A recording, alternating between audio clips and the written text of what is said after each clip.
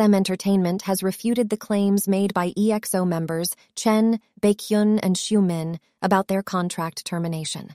The agency suggests that an external force influenced the artists to make damaging allegations regarding their settlement process.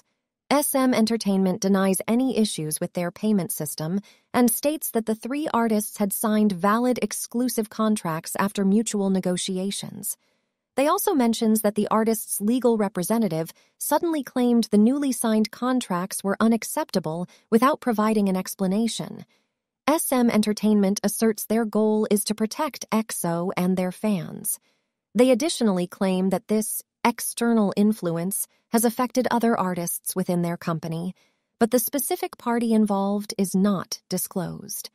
Despite the dispute, SM Entertainment confirms that the music video filming for EXO's comeback will proceed as scheduled with all 7 members. The agency has previously faced contractual disputes with other artists, including former TVXQ members and EXO's former Chinese members. Subscribe for more updates.